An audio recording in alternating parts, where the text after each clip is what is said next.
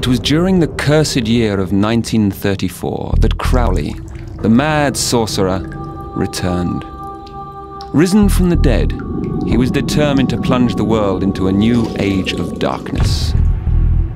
The Circle, that secret society I was a member of before being tortured by Crowley, was under siege.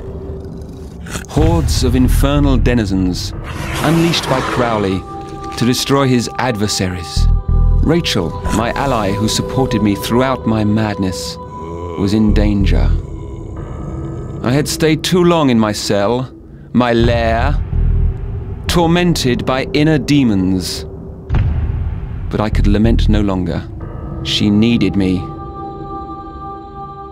My nightmare was just about to begin.